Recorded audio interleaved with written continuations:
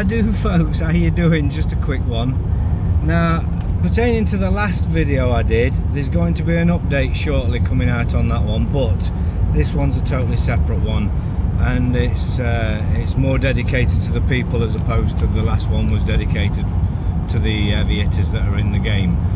Now, just to let folks know, quite a while ago, about 4 months ago actually, I think it was, I was discussing the possibility of doing a tour and putting on a chat to folks. Now, what happened to put the scuppers on that is my wife was diagnosed with cancer, and she was pretty much at the stage where she only had a couple of weeks to live. Now, on this journey we've had, some folks may know that a couple of years ago I got told I'd got skin cancer, and I was in a right mess with my tab hole, with my ear, and as you can see now, bloody lovely. So obviously I'd cleared that up using only natural methods. Now, my wife, she was in quite some mess, so it did really put a stop to most of what I was doing. Made a mess of my own head and obviously her head, and we had to make some serious decisions. Now, she'd asked me about a month ago if I'll take her on a last holiday, so we'd booked to go away, and yeah, just over 2.5 weeks ago or so, the date came to go away. But the day before we actually went away, she got a call from the hospital. Now, we'd used the hospital only for MRI scans and x-rays, because she'd got bone cancer and literally her bones were breaking and the cancer was bursting through. It was a horrible mess. She had a broken arm and a broken rib, and also a primary cancer that they'd still yet to find. So we went straight to it with the protocols and knowledge that I had over myself, that I'd already had, and also a couple of really good folks gave me some more information and some other protocols that we decided to add to it. Ultimately, what happened, this phone call that came from the hospital mysteriously out of the blue, no cancer. So as you can imagine, well chuffed. There no detectable signs of cancer, only a broken arm remaining that was healing, and the broken rib had healed, and no sign of cancer throughout her entire body, which was very strange to them, but we weren't interested in going in for further tests so they could find out why, because obviously we knew why. Now, I'm going to jump forward again to where I started this video.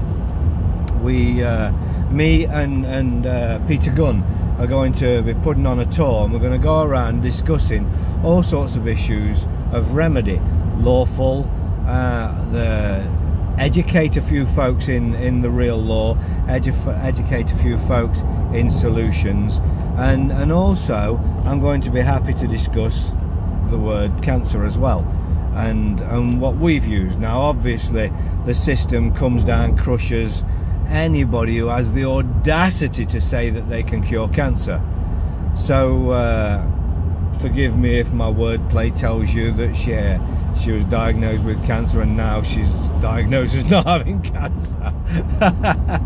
And the only thing in between is what we did. So yeah, and reality was she was in a terrible mess, and she was borderline probably a couple of weeks from death. She was losing 2 pounds in weight a day, and she'd got down to 6.5 stone. So as you can imagine, that doesn't leave very much, because around about 5.5 stone, your organs fail and you're as good as brown bread. So we were only a couple of weeks away from her demise, but now she's alive and well and doing pretty bloody good, and obviously quite chuffed, as I said. So am I.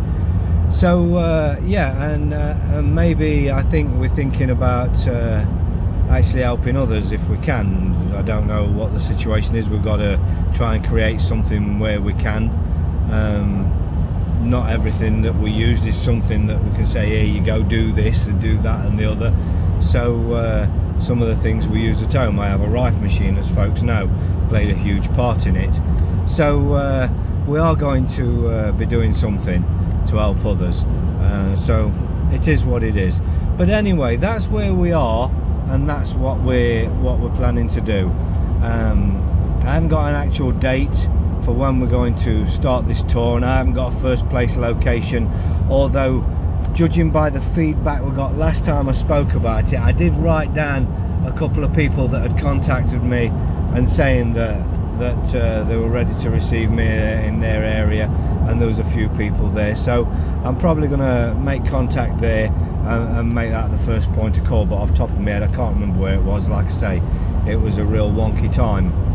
We just planned to do the tour when we got this sort of information on my missus, so it kind of just blew everything wide open, and it put a absolute stop to what we were going to do. So reality is, now she's fit and well, we're going to get back on that and get a bit of a tour done, because I know there are a lot of wonky fuckers out there, and I'm finding out, even from the last video I did, a lot of people out there believe that they're heavy hitters and know absolutely fuck all, and are leading people into real serious shit. And we're going to try and put some records straight, and if we can, put some solutions there, but more to the point, educate folks to what's really going on, what the law really is, what the legal system really is, the separation between legal and lawful, the futile nature of magistrates and expecting them to stand under law and conducting commerce. As I say all the time, there is no law being conducted within those places of business, and if you go in there expecting any law to be taking place, then you're obviously going to come unstuck. So we anticipate a good tour. I don't know, like I say, I don't know the exact location of the first place, and we'll work it out. And this shit, you know, I get an itchy face and I get an itchy eye or something like that, I scratch it and I get some fucktard telling me I'm putting Freemasonic hand signals up there. I'm like, come on, go fuck yourselves. There's some fucking unreal people out there, so wake the fuck up, Jesus Christ. So yeah, there are a lot of Freemasonic shills out there, but if anybody believes that I'm Freemasonic material, then then you're really not fucking looking into the real world, are you?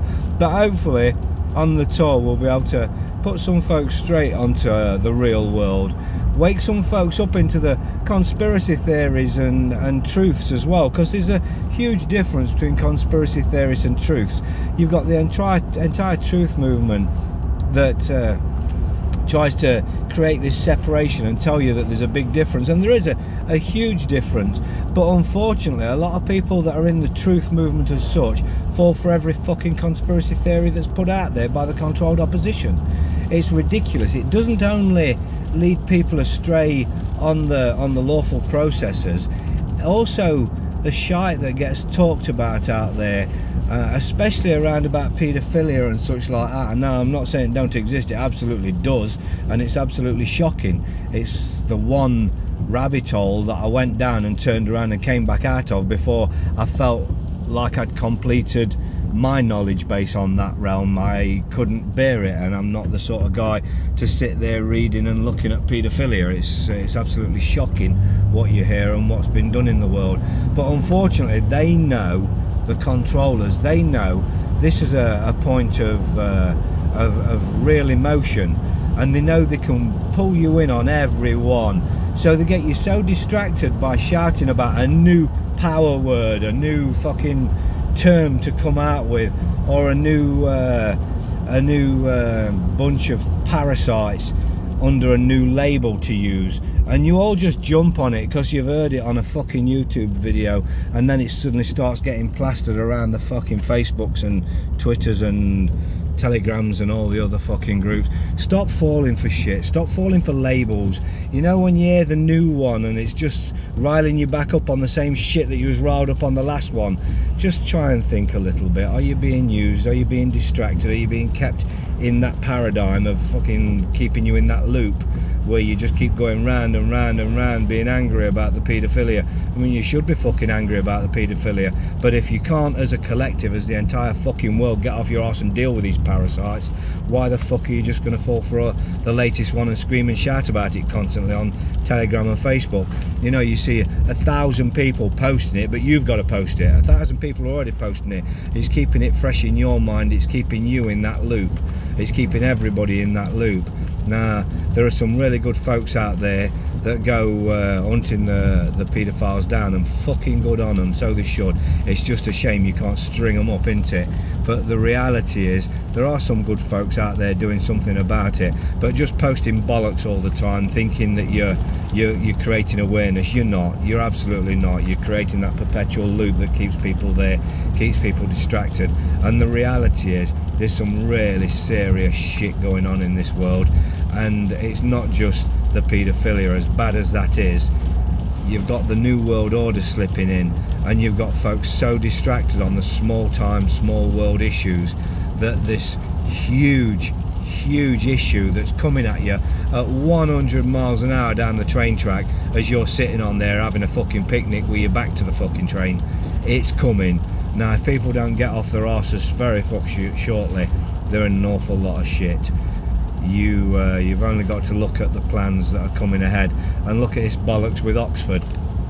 I mean, and the reality is, it's no different to the last fucking lockdowns. You know, when they come in and say you got to stay in your area, the dumb cunts will stay in the fucking area, rather than all en masse getting in the motors and fucking off and saying fuck you. The reality is, people are fucking stupid. People are just begging to be ruled, and in all honesty, people as a rule generally deserve what's coming, because they're not doing fuck all about it. Like I say, people need to get off their fucking arse. People are too scared to put their head above the parapet. They want somebody else to take all the fucking risk, and they won't do it themselves. And this is half the pissing problem. Well, no, it's 90% of the problem. The fact that the people en masse won't do something about something. And there are good people that get involved and organise things, and especially the rallies and such like, which do kind of get people together, but unfortunately don't actually make a difference.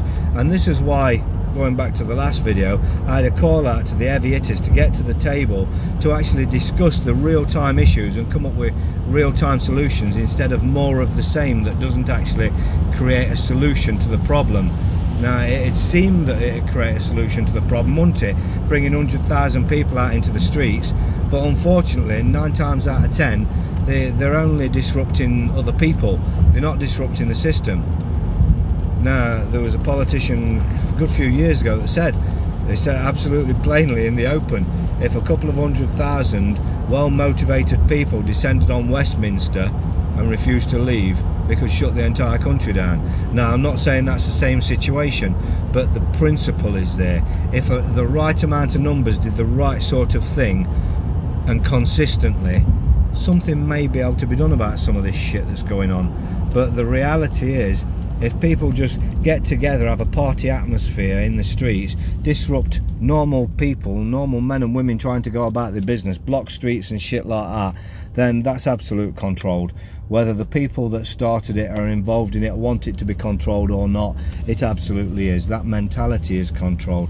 So I'm hoping some of these good people who do actually want to do something about it will actually get together around a table. It's looking promising. We've got some good people in talks at the minute, but whether we can get them to the table or not remains to be seen, and whether they're prepared and interested in finding a new way, a better way, or maybe they have some ways that we can all get on board with. I don't know. But the reality is, from what I see, there's nothing really happening that can actually put a stop to any of the bollocks at the minute. So if something is that I'm not aware of, I'm open to hear about it. But I've had, like I say, a few good people contact me. I've also had a few fucking idiots contact me. So it is what it is. We'll burst through it, we'll work through it, separate the wheat from the chaff, and hopefully get the good ones to one side around a table and have a discussion and see if we can come up with a plan of action. The reality is, most of what you believe, you people out there, bless your hearts, best for you, you're out here trying to work your way through this shit, some of you with little knowledge, but most of the people that you're listening to aren't heavy hitters. You perceive them to be, but they're really not. They're not people out there that have got a clue. They're just people that are following other people's YouTube videos and making YouTubes about it, or stealing other people's processes and putting it out there, whether they're selling it or giving it. Some are doing each, but reality is it don't make them heavy hitters, because they're not doing things on true knowledge. They're doing things on what others are doing and copying, and that doesn't always come out as the best course of action, does it, at the end of the day? So we need people with real minds, their own minds, that can come up with solutions, and that, like I say, can come to a table and bounce the ball backwards and forwards, which is how magic happens. When you start sharing ideas, and people with good knowledge and good thought processes on the system can start bashing ideas backwards and forwards, it really does create magic. Those that just want to keep the little groups to themselves and not share any information, no knowledge whatsoever, it never goes anywhere. Now, as far as me myself, I have my own little groups and I do my own things in the private, but the reality is, all day every day I'm sharing knowledge. I answer so many emails on a daily basis, answering questions, giving knowledge, giving solutions to problems for absolutely nothing. And then you get the idiots go, "Oh, are you interested in his money?" No, I charge for some certain things that I do. The rest is straight out my mouth. Anybody who knows me, anybody who's ever asked me a question, they'll always know that I answer it. I never ever say I'm not telling you something. I never ever, I don't believe I've ever done that.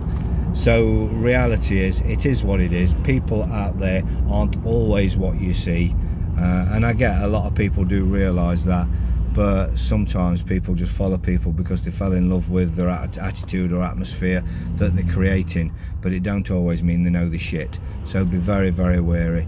Anyway, on that note, folks, I'm going to bugger off. I'm going to put this out there, and like I say, we're going to get a tour going very shortly, and hopefully, just hopefully, we'll get some knowledge imparted to people that can do something with what they're hearing. Unfortunately, like I say again, there are too many people doing nothing but blah blah, and not enough people actually creating action. Now, what we do need is everybody off their arse, but I don't get everybody off their arse by holding the next meeting in a hall with an audience. That isn't how it happens. That is not how it happens at all, because everybody goes away from that show thinking, oh, that was good, we had a great time, now it's fucking over.